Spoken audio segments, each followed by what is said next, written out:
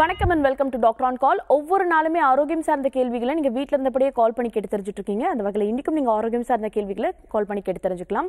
இன்னைக்கு உலக cancer day, world புற்றுநோய் தினம். அதனால வந்துட்டு புற்றுநோய் சார்ந்த பல கேள்விகளை நம்ம இன்னைக்கு கேட்டு தெரிஞ்சுக்க போறோம். புற்றுநோய் சார்ந்த அவேர்னஸ் நம்ம கிட்ட கிரியேட் பண்றதுக்காக தங்கம் கேன்சர் சென்டர்ல இருந்து டாக்டர் சரவண ராஜமாணிக்கம், நுரையீரலுக்கான சிறப்பு மருத்துவர். அடுத்தபடியாக இருக்கவர் யாருன்னு பாத்தீங்கன்னா டாக்டர் தீபன் ராஜமாணிக்கம், புற்றுநோய்க்காக சிறப்பு மருத்துவர். ஸோ புற்றுநோய் சார்ந்த பல கேள்விகளை கேட்டு தெரிஞ்சுக்க போறோம். குறிப்பா சொல்லணும்னா நுரையீரல் சார்ந்த புற்றுநோய், அது மட்டும் இல்லாம பிளட் கேன்சர் சார்ந்த பல விஷயங்களை நம்ம கேட்டு தெரிஞ்சுக்க போறோம் சார். பொதுவா கேன்சர் அப்படின்னு சொல்லும் போதே ஒரு பயம் மக்கள் மத்தியில பரவலா அதிகப்படியா இருக்கக்கூடியது. கேன்சர்னு சொல்லும்போது பல டாக்டர்ஸ், குறிப்பா பெண்களுக்கான கேன்சர் பத்தி தான் நிறைய விஷயங்கள் நாங்க எதிர்க்கும் கேள்விப்பட்டிருக்கோம். ஆண்களுக்கு அதிகப்படியா இருக்கக்கூடிய ஒரு புற்றுநோய்னா நுரையீரல் சார்ந்த புற்றுநோய் அப்படின்றது வந்துட்டு ஒரு ஷாக்கிங்கான இன்ஃபர்மேஷனா இருக்கு. அதிக டெத் ரேட்டும் இந்த கேன்சர்னால தான் இருக்குது அப்படின்றதும் ஒரு எப்படி இருக்கு அப்படின்ற ஒரு பெரிய சந்தேகம் எங்க மத்தியில இருக்கு. எதற்காக இந்த புற்றுநோய் அதிகப்படியா இருக்கு, அதற்கான காரணம் என்ன? இந்தியாவிலேயே பார்த்தீங்கன்னா மேக்ஸிமம் ஆண்களுக்கு வர புற்றுநோய் புகையிலை, அதாவது டொபாக்கோ ரிலேட்டட் புற்றுநோய். ஸோ நார்த் இந்தியாவில் பார்த்தீங்கன்னா எல்லாருமே சூயிங் டொபாக்கோ யூஸ் பண்ணுவாங்க. அதாவது ஹான்ஸ், புகையிலை வாயில் வெத்தலையில் போட்டு சாப்பிட்றது, அது நார்த் இந்தியாவில் ரொம்ப காமன். பட் அப்படியே கீழே வர கர்நாடகாலேருந்து கீழே வரும்போது பார்த்தீங்கன்னா தமிழ்நாட்டிலையும் கேரளாலையும் அப்படியே அந்த டொபாக்கோ வந்து நம்ம வெஸ்டர்ன் கல்ச்சர் மாதிரி ஆயிடுச்சு. எல்லாமே ஸ்மோக்கிங் பண்ணுவாங்க. பீடி, சிகரெட் அதிகம். இந்த வாயில் யூஸ் பண்ணுற டொபாக்கோவை விட பீடி, சிகரெட் பழக்கம் ரொம்ப அதிகமாக இருக்குது. ஸோ தமிழ்நாட்டில் பொறுத்த வரைக்கும் ஆண்களில் மிக அதிகமாக இருக்கிற கேன்சர் பார்த்திங்கன்னா நுரையீரல் புற்றுநோய் தான். அது ஆக்சுவலாக இந்த ரெஜிஸ்ட்ரியில் இந்த 2-3 வருஷம் முன்னாடி எடுத்த சென்சஸில் அதுதான் ஹையஸ்ட்டாக இருக்குது.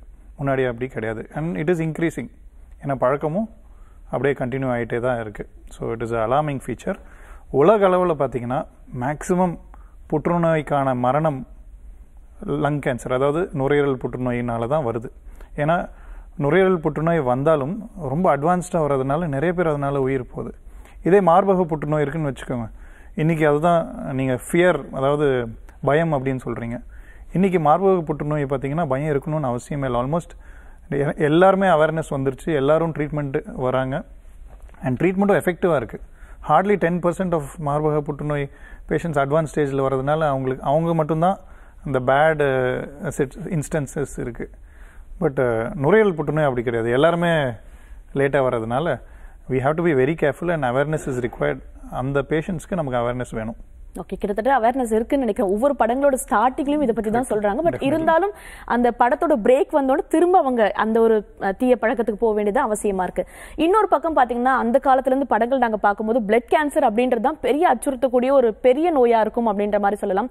ஒரு பிளட் வாமிட் எடுத்தாங்கனாலும் பிளட் கேன்சர் இருக்கும் அப்படின்றது தான் ஜெனரல் ஆடியன்ஸ் கூட யூகிக்கக்கூடிய ஒரு விஷயமா இருக்கு. பிளட் கேன்சர் இப்ப இந்த காலகட்டத்தில் எந்த அளவுக்கு அதிகப்படியா இருக்கு சார்? எதனால பிளட் கேன்சர் உருவாகுது, அதை பத்தியும் சொல்லுங்க. பிளட் கேன்சருங்கிறது ரத்த சம்மந்தப்பட்ட புற்றுநோயின்னு சொல்லலாம். ஸோ இது வந்து இப்போ மற்ற சாலிட் ஆர்கன்ஸ், அதாவது பிரெஸ்ட்டு, லங்கு, அதெல்லாம் பார்க்கும்போது கொஞ்சம் ரேர் வெரைட்டி தான். ஸோ பிளட் கேன்சருங்கிறது ஆக்சுவலாக ரேர் வெரைட்டி. இப்போ நம்ம பாடியில் பார்த்திங்கன்னா நம்ம மெயின் ஃபியூவல் என்னென்னா பிளட்டு. எல்லா இடத்துக்கும் போகிற ஒரு ஆர்கன் வந்து பிளட்.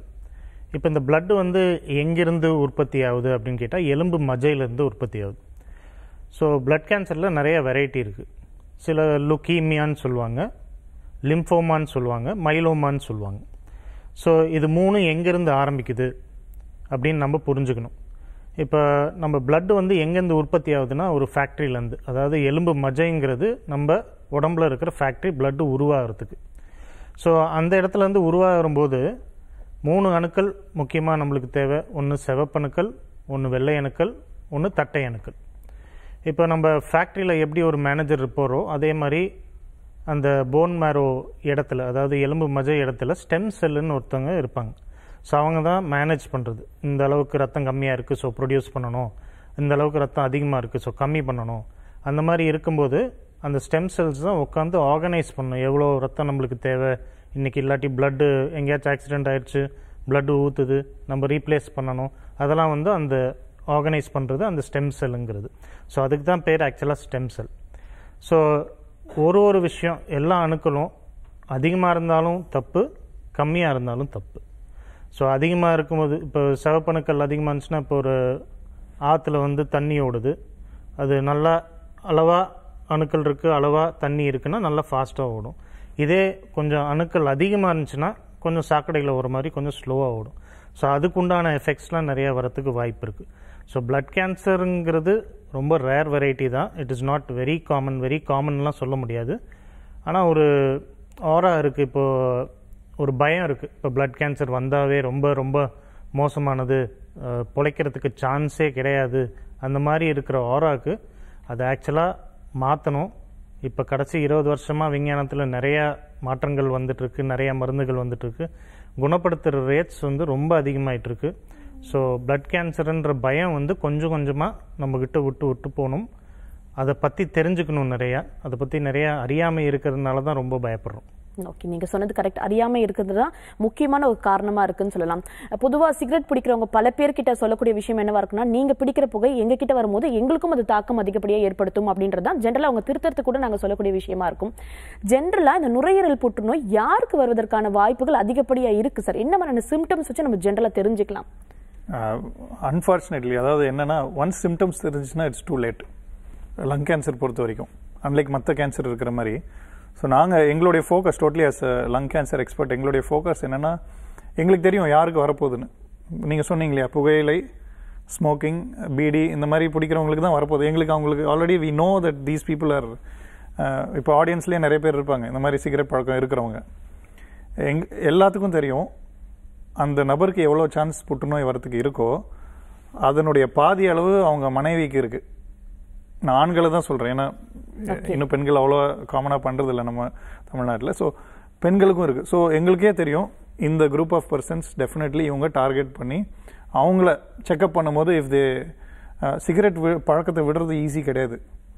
ஏன் சில பேர் அதுக்கு அடிமையாகிறாங்கன்னா, அது விடுற தன்மை ரொம்ப கஷ்டம். நீங்கள் ட்ரை பண்ணி பாருங்கள். நீங்கள் யாராவது உங்களை தெரிஞ்சவங்க கிட்ட 1000 தடவை சொல்லியிருப்பீங்க, ஒரு தடவை கூட கேட்க மாட்டாங்க. It's really difficult to leave tobacco. It requires real ரொம்ப பாசிட்டிவ் எனர்ஜி இருந்தால் தான் அதுலேருந்து வெளியில் வர முடியும். ஸோ எங்களுக்கே தெரியும். ஸோ சிம்டம்ஸ்னால் இந்த இருமுனா ரத்தம் வர்றது, இதெல்லாம் actually late. By this time already they are out of the survival picture. So எங்களுக்கு என்னென்னா, எங்களுடைய ஃபோக்கஸ் இந்த வேர்ல்டு கேன்சர் டேயில் என்ன சொல்கிறோன்னா, இந்த மாதிரி குரூப், ஒரு ஸ்பெசிஃபிக் குரூப் எங்களுக்கு ஏற்கனவே தெரியும் இவங்களாம் சசெப்டபிள் டு லங் கேன்சர். இவங்கள ஃபோக்கஸ் பண்ணி we should be able to, they should be aware. அவங்களுக்கு அவேர்னஸ் இருக்கணும். இந்த மாதிரி டெஸ்ட் பண்ணிக்கிட்டா நம்ம சீக்கிரம் கண்டுபிடிச்சிக்கலாம் அப்படின்ற அவேர்னஸ் அவங்களுக்கு வரணும். ஸோ உதாரணத்துக்கு பார்த்தீங்கன்னா, இந்த லோ டோஸ் சிடி ஸ்கேன் ஒன்று இருக்குது. லோ டோஸ் சிடி ஸ்கேன்றது நார்மலாக சிடி ஸ்கேனுக்கு ரெகுலராக கொடுக்குற டோஸை விட கம்மி டோஸ். ஸோ ஹார்ம்லெஸ் கிடையாது, அவ்வளோ ஹார்ம்லெஸ் கிடையாது. அந்த சிடி ஸ்கேன் பண்ணால் வருஷத்துக்கு ஒரு, இந்த மாதிரி யாராவது ஸ்மோக் பண்ணுறாங்க அப்படின்னா வருஷத்துக்கு ஒரு டைம் அந்த சிடி ஸ்கேன் பண்ணிக்கிட்டாங்கன்னா ஈஸியாக ஆரம்ப நிலையில் கண்டுபிடிச்சிடலாம். ஓகே. ஸோ இதில் நமக்கு தெரிஞ்சுக்க வேண்டிய விஷயம், இருமலில் ரத்தம் வர்றது இது வரைக்கும் வெயிட் பண்ணவே கூடாது. இஃப் யூஆர் அ ஸ்மோக்கர், நீங்கள் புகை பிடிக்கிறவங்களா இருக்கட்டும், இல்லை புகையில வேறு எந்த வகையில் யூஸ் பண்ணுறவங்களா இருக்கட்டும், இந்த மாதிரி ஒரு விஷயம் இருக்கிறன்றது தெரிஞ்சுக்கணும், அவேர்னஸ் வேணும். தெரிஞ்சுக்கிட்டா யூ கேன் ஈஸிலி, சப்போஸ் டக்குன்னு கண்டுபிடிச்சிட்டோம்னா ஆரம்ப நிலையிலேயே you can take it out. So அதுதான் அட்வான்டேஜ். உலக அளவில் கடைசியில் டாக்டர் தீபன் சொன்ன மாதிரி இந்த 10 இயர்ஸாக மேக்ஸிமம் அட்வான்ஸ் பார்த்திங்கன்னா ஒரு நுரையீரல் புற்றுநோயில் நடந்திருக்கு. ஸோ நான் படிச்சுட்டு ஃப்ரெஷ்ஷாக ஃபீல்டுக்குள்ளே வரும்போது ஒரு நுரையீரல் புற்றுநோய் வந்த நபர் ஒரு 2 வருடம் தான் உயிரோடு இருப்பார். இன்றைக்கி அதே நபர் 10 வருஷம் உயிரோடு இருக்கிற வரைக்கும் நமக்கு அட்வான்ஸ்மெண்ட்ஸ் இன் ட்ரீட்மெண்ட்ஸ் வந்துடுச்சு. சேம் பேஷண்ட் இன்றைக்கி வந்தாங்கன்னா we can keep them alive for up to 10 years sometimes. So பயங்கர அட்வான்ஸ்மெண்ட் வந்துடுச்சு. ஸோ ஐ திங்க் மக்களுக்கு அவேர்னஸ் வேணும், அதில் ஒரு நம்பிக்கை வரணும். ஓகே, அவேர்னஸ் வேணும். அவேர்னஸோட ஆரம்ப புள்ளி அவங்க வந்துட்டு 1 இயர்க்கு ஒன்ஸ் அது வந்துட்டு சிடி ஸ்கேன் எடுத்து பார்க்க வேண்டியது தான் அதோட ஆரம்ப புள்ளியாக இருக்குது. சிகரெட் பிடிக்கிறவங்க கண்டிப்பாக அதை செய்ய வேண்டியது, அட்லீஸ்ட் அவங்க சுற்றி உள்ள சொந்தக்காரங்களும் அதை செய்ய வேண்டியது அவசியமான விஷயமா இருக்குது. நிகழ்ச்சியோட ஃபர்ஸ்ட் காலர் இணைப்பில் இருக்காங்க, அவங்க கிட்ட பேசலாம். Hello sir, good morning madam. Good morning, சொல்லுங்க சார், உங்க பேர் என்ன, இங்கிருந்து கால் பண்றீங்க? சார், நான் புதுக்கோட்டையில இருந்து கால் பண்றேன் மேடம். பாலசுப்ரமணியன் என் பேரு. ஓகே, இது யாருக்கான கேள்வி சார்? எனக்காக கேள்விதான் மேடம். உங்க வயது என்ன சார்? 55 மேடம். ஓகே, உங்களோட கேள்வி என்ன சார்? என்னோட கேள்வி வந்து 2006ல வந்து நான் வந்து எனக்கு எந்த பழக்கமும் கிடையாது மேடம். ஓகே. நான் வந்து ஒரு பிரைவேட் கம்பெனில, கெமிக்கல் கம்பெனில தான் ஒர்க் பண்ணது. Okay sir. ஆனா எனக்கு திடீர்னு வந்து இந்த மல்லீரல் புற்றுநோய் வந்து வந்துடுச்சு. ஓகே.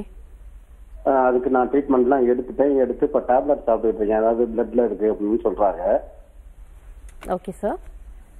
ஒரு 16 வருஷமா போன் மேரா அந்த மற்ற செக்அப்லாம் பண்ணிட்டு இப்போ டேப்லெட் ஒன்லி கண்டினியூ பண்ணிட்டு இருக்கேன்.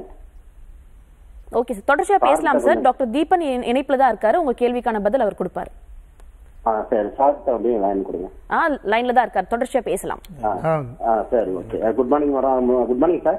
Good morning. Good morning sir. நான் ஒரு புதுக்கோட்டையில இருந்து பேசுறேன் சார். சொல்லுங்க.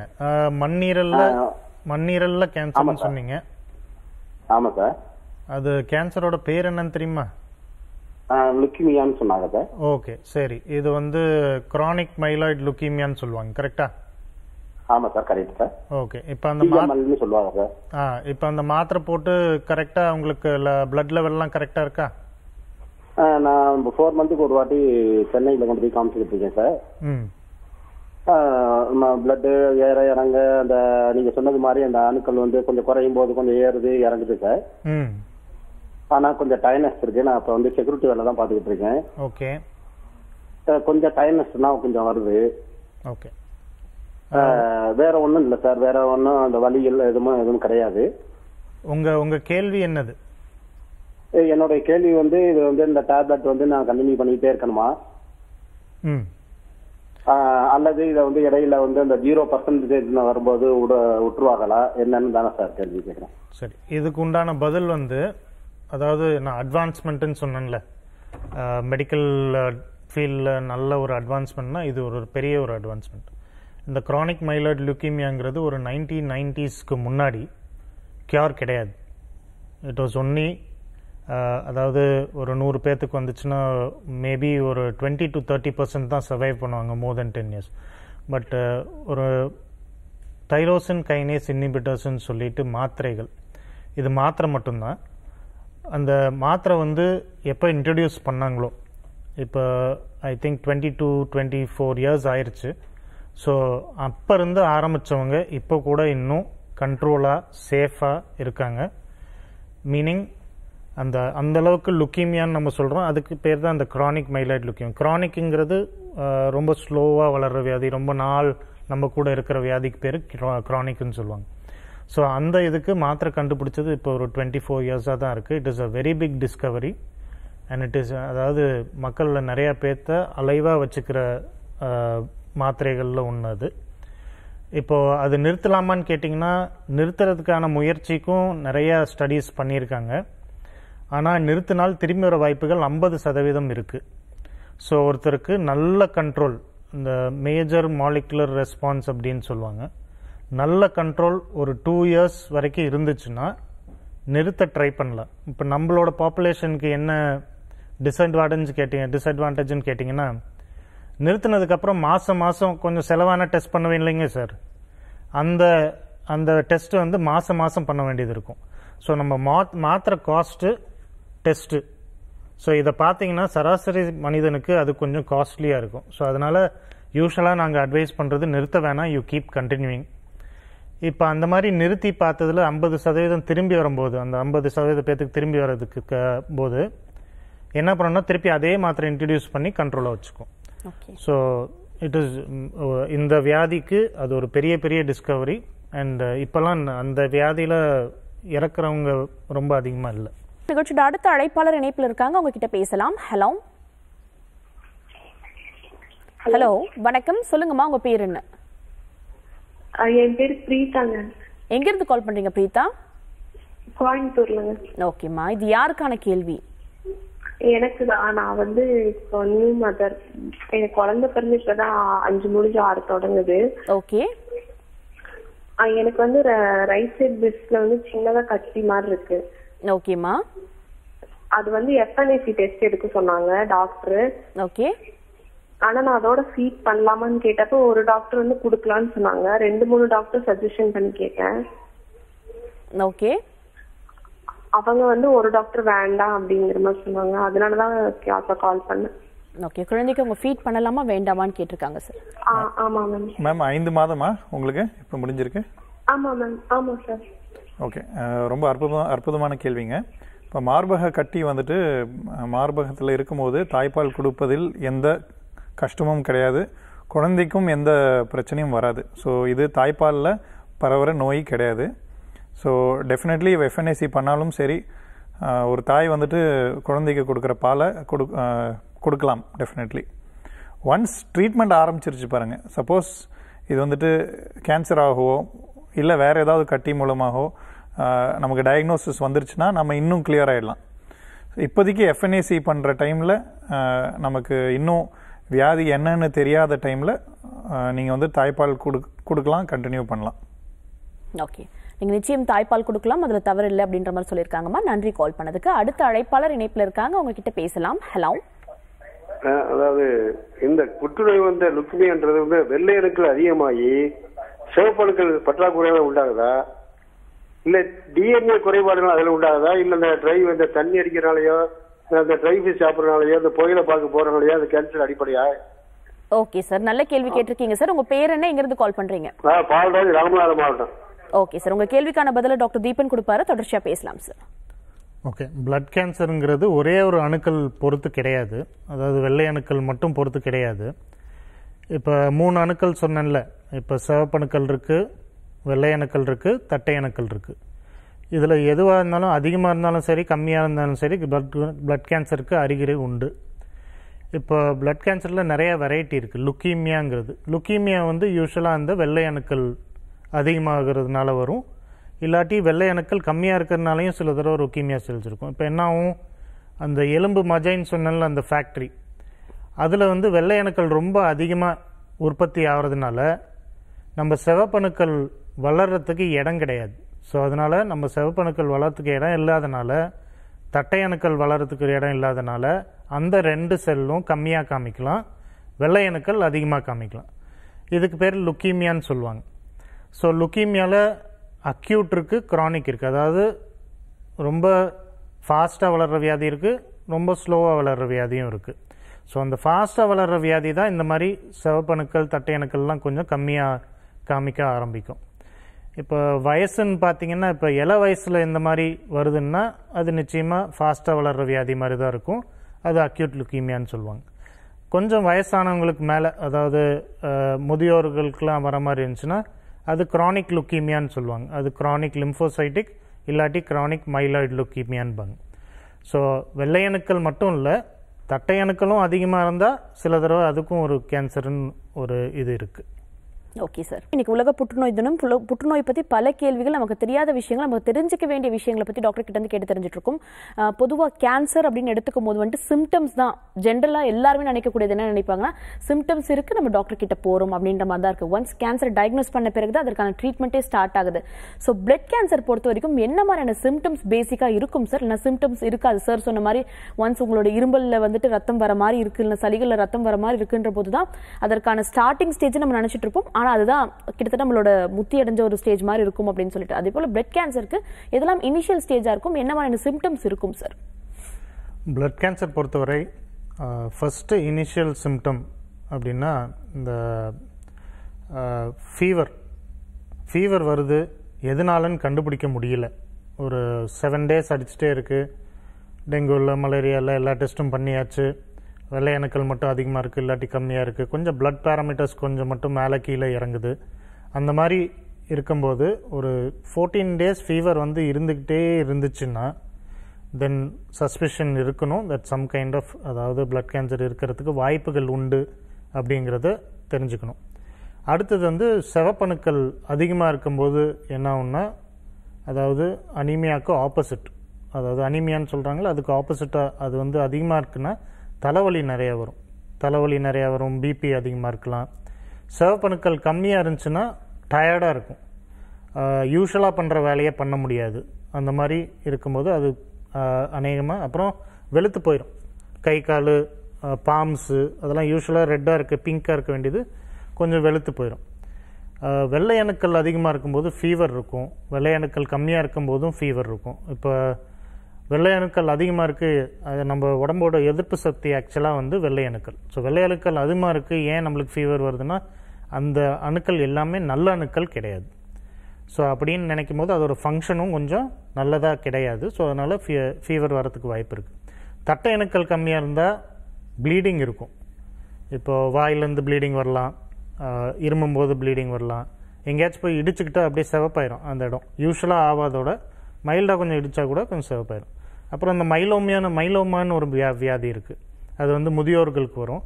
அது வந்து ஈஸியாக அந்த ஃப்ராக்சர் ஆயிரும். இப்போ எங்கேயாச்சும் போய் லைட்டாக தட்டுறாங்க, ஃப்ராக்சர் ஆயிரும். கீழே கால் சுளுக்கிக்கிச்சு, ஃப்ராக்சர் ஆயிரும். அந்த மாதிரி சில சிம்டம்ஸ்லாம் இருக்குது.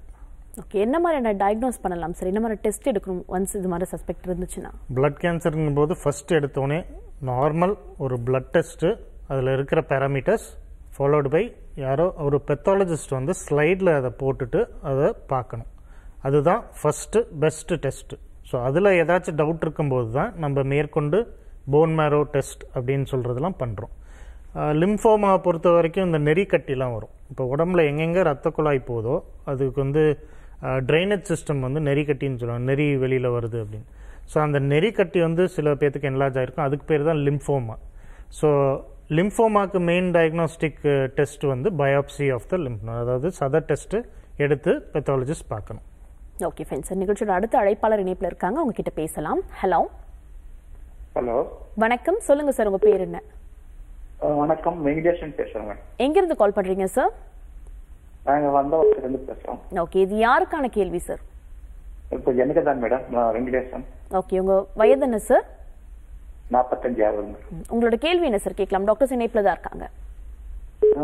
எனக்கு லஞ்சில் தான் கேன்சர் ப்ராப்ளம்.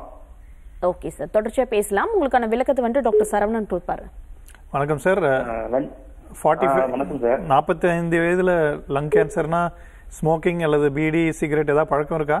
ஆமா சார், அது ஆரம்பத்துல இருந்தது சார், ஒரு 3 மந்த் இருந்தது சார். இல்ல என்ன வயசுல ஆரம்பிச்சீங்க சிகரெட் பிடிக்கிறது இல்ல பீடி பிடிக்கிறது? ஒரு 17, 15, 16 வயசு இருக்கும் சார். ஓகே, இன்னைக்கு உங்களுக்கு வயசு 45. ஆமா சார். ஒரு நாளைக்கு சிகரெட்டுங்களா பீடிங்களா? Cigarette sir. அது அப்போ சார்.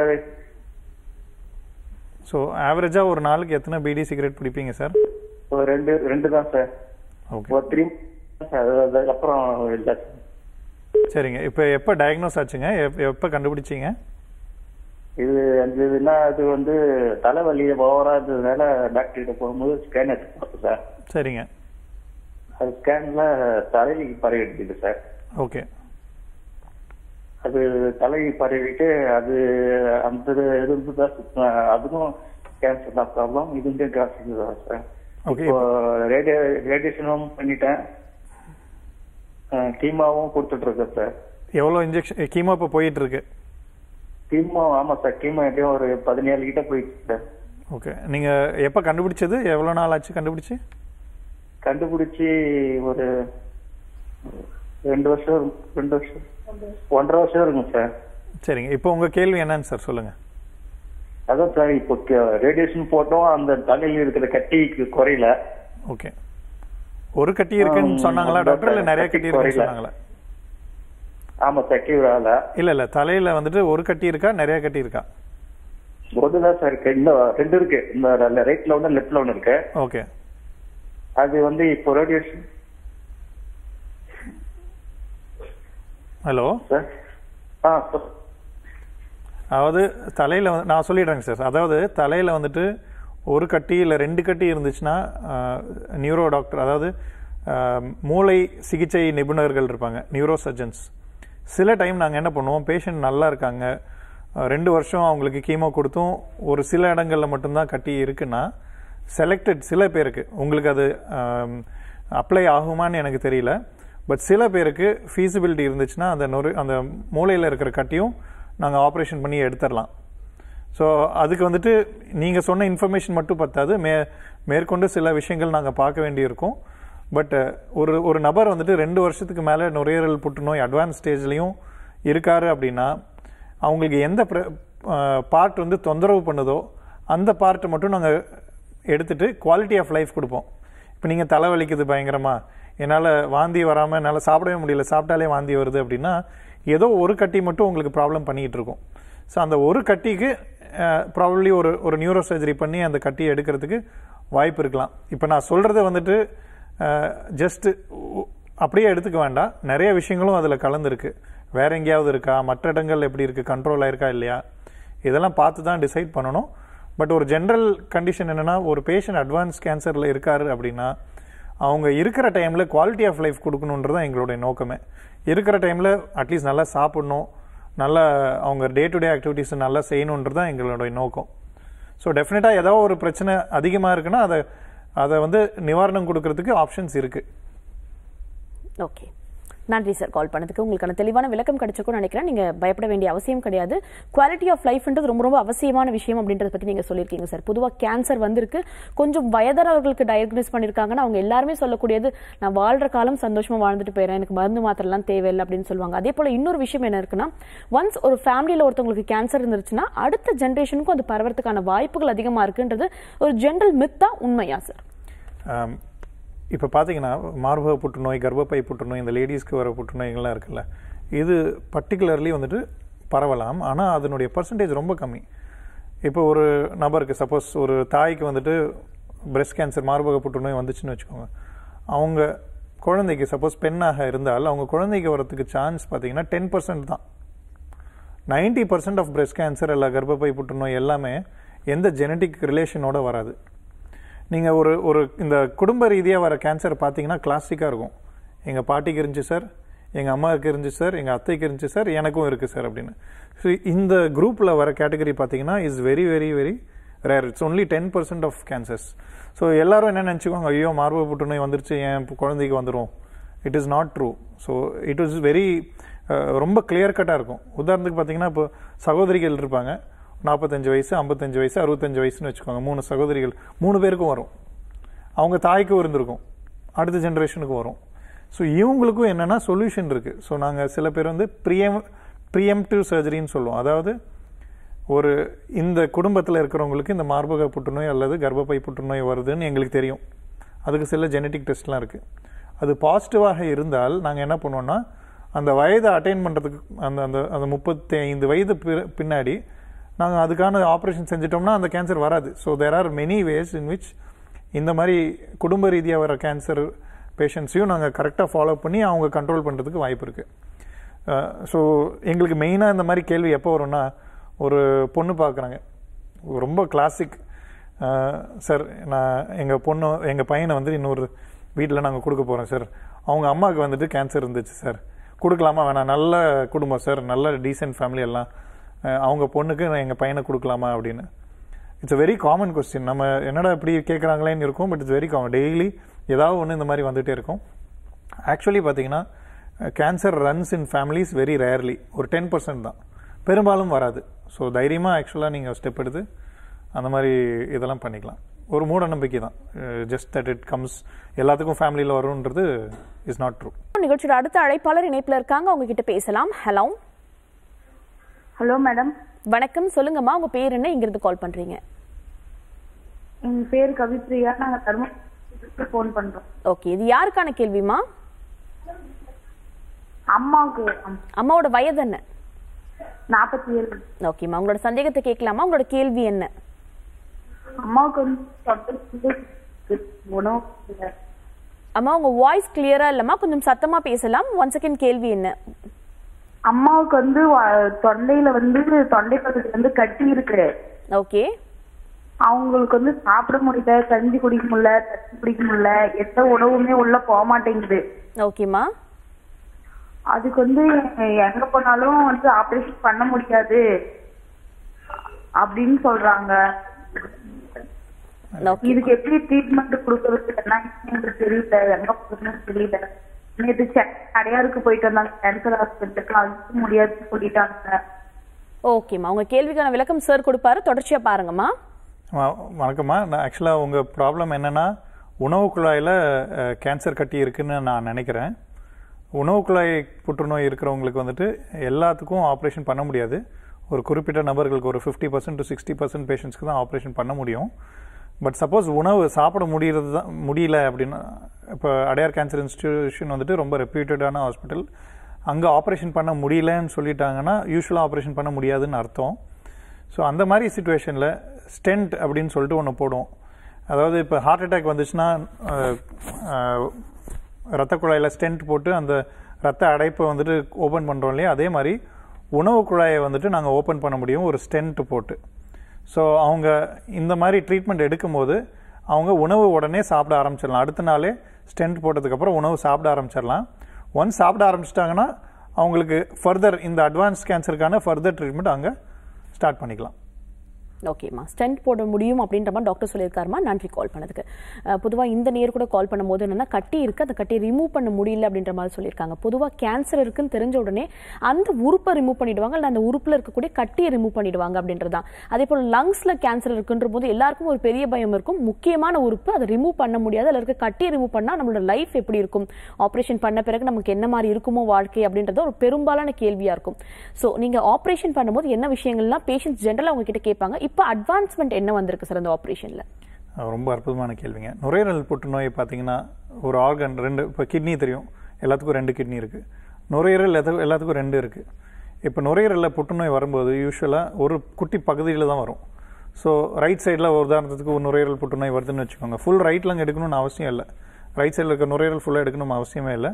நுரையீரல்லையே உள்ள பாகங்கள் இருக்குது. ஸோ ரைட் சைடில் 3 பாகம் இருக்குது, அந்த ஒரு பாகம் மட்டும் எடுத்தால் போதும்.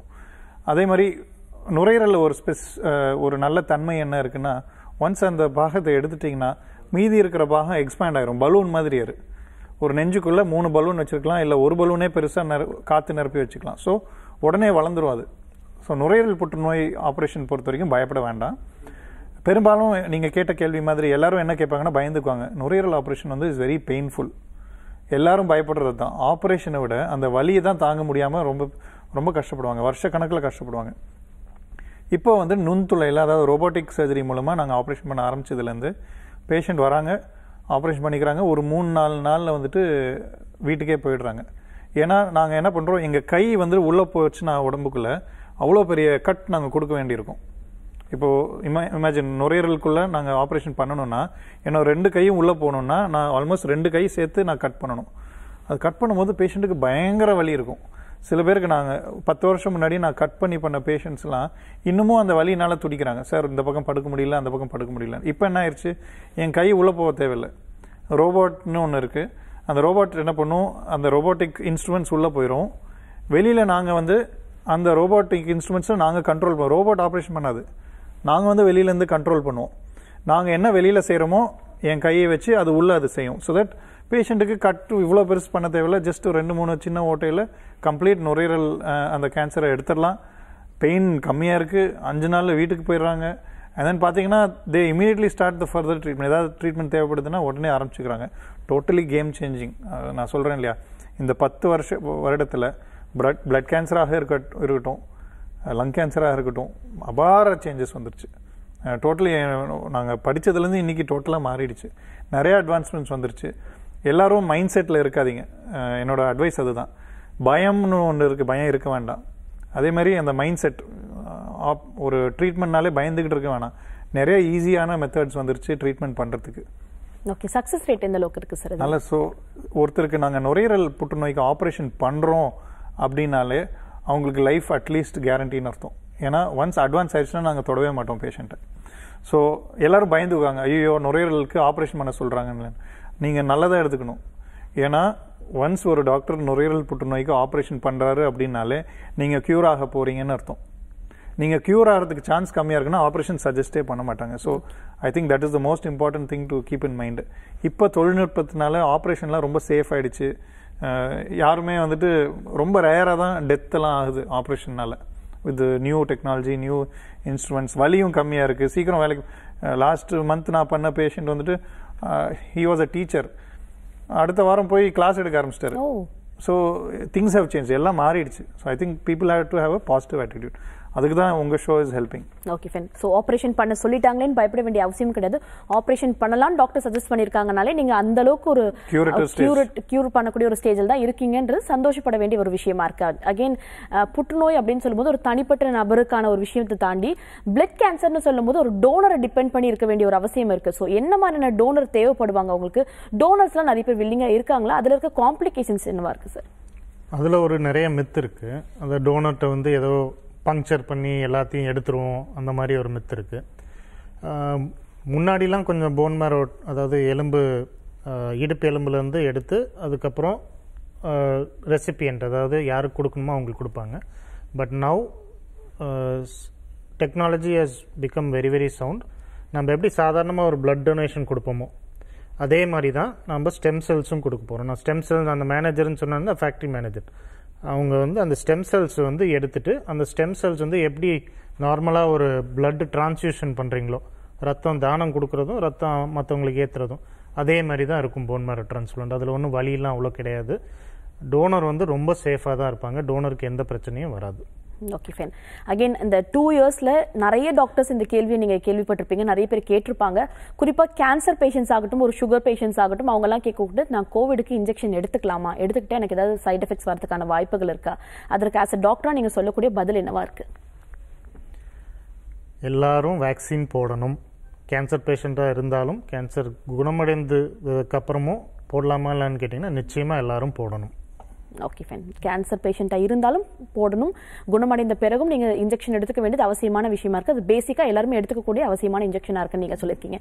அகெயின் ஒன்ஸ் கேன்சர் வந்துருச்சு, அவங்க குணம் அடைஞ்சிட்டாங்க அப்படின்ற போது அவங்களுக்கு அவங்கள பேணி பாதுகாக்க வேண்டியது அவசியமான விஷயமா இருக்குது. சுற்றியில் இருக்கவங்க அவங்களை எப்படி பார்த்துக்க வேண்டியது அவசியமான இருக்குது. பிகாஸ் ஒன்ஸ் கேன்சர் வந்துருச்சுனாலே அவங்க எப்போ வேணால் இறந்துருவாங்க அப்படின்ற மாதிரி ஒரு அனுதாப பார்வை தான் அவங்க மேலே அதிகப்படியாக இருக்குது. ஸோ சுற்றி உள்ளவங்க அந்த பேஷண்ட்டை எப்படி பாதுகாப்பாக பார்த்துக்கணும், அதற்காக ஒரு சின்ன அவேர்னஸ் சொல்ல முடியுமா? ஃபர்ஸ்ட் திங் நான் சொல்ல வேண்டிய விஷயம் என்னென்னா, கேன்சர் வந்து ஒரு கொடூர நோய் அல்ல. சுகர் மாதிரியும் பிபி மாதிரியும் அது ஒரு நோய் தான். அந்த நோயை வந்துட்டு நம்ம மீடியாலையும் சினிமாலையும் ரொம்ப அந்த நோய் இருந்தாலே அவ்வளோதான் அவங்க டைம் வந்துருச்சு அப்படின்னு சொல்கிற மாதிரி ப்ரொஜெக்ட் பண்ணதுனால தான் ஒரு பேட் ஒப்பீனியன் இருக்குது. I think first thing treat them as any other person. Once அவங்க கேன்சர் ட்ரீட்மெண்ட் முடிஞ்சதுக்கப்புறம் அவங்கள எல்லாரும் மாதிரியும் தான். இந்த தலைமுடி கொட்டும் அப்படின்னு சொல்லுவாங்க, எல்லாம் திருப்பி வந்துடும். Please treat them like a normal. ஒரு சராசரியாக அவங்க எப்படி முன்னாடி எப்படி இருந்தாங்களோ அப்படியே ட்ரீட் பண்ணணும். அவங்களுக்கு அவ்வளோ சேஞ்சஸ்லாம் கிடையாது. இன்ஃபேக்ட் கேன்சர் ட்ரீட்மெண்ட் பண்ணி முடிச்சுட்டு சில பேருக்கு எதுவும் மாத்திரை கீத்திரை எதுவுமே சாப்பிட தேவையில்லை. ஒரு சுகர் பேஷண்ட்னாலும் சரி ஆயுசுக்கு சுகர் டேப்லெட் எடுத்துக்கணும், இன்ஜெக்ஷன் இன்சுலின் போட்டுக்கணும். ஒரு பிபி பேஷண்ட் பார்த்தீங்கன்னா ஆயுசுக்கு பிபி மாத்திரை நிறுத்த முடியுமா, நிறுத்த முடியாது.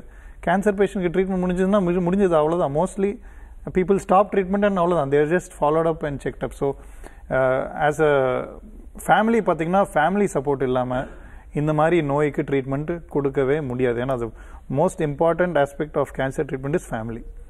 ஒரு நபருக்கு வந்துட்டு தன்னுடைய கணவனாக இருக்கட்டும், மனைவியாக இருக்கட்டும், பசங்களாக இருக்கட்டும், அவங்க ஃபேமிலி சப்போர்ட் தான் எல்லாத்தையும் கொண்டாடுது. நாங்கள் ஒரு அனாலிசிஸ் பண்ணோம். எங்கள் ஹாஸ்பிட்டலுக்கு வர பேஷண்ட்டுக்கு வந்துட்டு கம்ப்ளீட்டாக ட்ரீட்மெண்ட் முடிக்கிறாங்களா அப்படின்னு பார்த்ததுக்கு மோஸ்ட் இம்பார்ட்டன்ட் ஃபேக்டர் பார்த்தீங்கன்னா ஃபேமிலி சப்போர்ட் தான். ஸோ சுற்றி இருக்கிறவங்க வரலைன்னா டெஃபினெட்லி அவங்க வந்து கம்ப்ளீட் பண்ண மாட்டாங்க. அண்ட் ட்ரீட்மெண்ட் கம்ப்ளீட் பண்ணலன்னா கியூர் கம்ப்ளீட் ஆகிறதுக்கு வாய்ப்பு ரொம்ப கம்மியாக இருக்குது. Okay fine. கேன்சர் அப்படின்ற ஒரு விஷயத்தை பற்றி பயம் மட்டும் தான் இருந்துச்சு. ஆனால் இந்த 1 hour லைவ் முடிஞ்ச பிறகு நிறைய புரிதல் வந்திருக்கு. கேன்சருக்கு இனிஷியல் ஸ்டேஜ்லேயே ட்ரீட்மெண்ட் எடுக்க வேண்டியது எந்த அளவுக்கு அவசியம், நம்ம உடம்புல என்ன மாதிரியான சிம்டம்ஸ் இருக்குன்னு பேசிக்காக பார்க்க வேண்டியது எவ்வளோ ஒரு அவசியமான விஷயமா இருக்கு. நிறைய விஷயங்கள் எங்ககிட்ட ஷேர் பண்ணிட்டீங்க சார். நன்றி. Thank you so much for joining us. நன்றி சார். நீங்களும் வீட்டில் இருந்தபடியே கேன்சருக்கான பல கேள்விகளுக்கான விடைகள் உங்களுக்கு கிடைச்சிருக்கும்னு நினைக்கிறேன். இதே போல் நாளைக்கும் வேறு டாக்டரோட உங்களை சந்திக்கிறேன். Until then Kiruthika telling by from you all.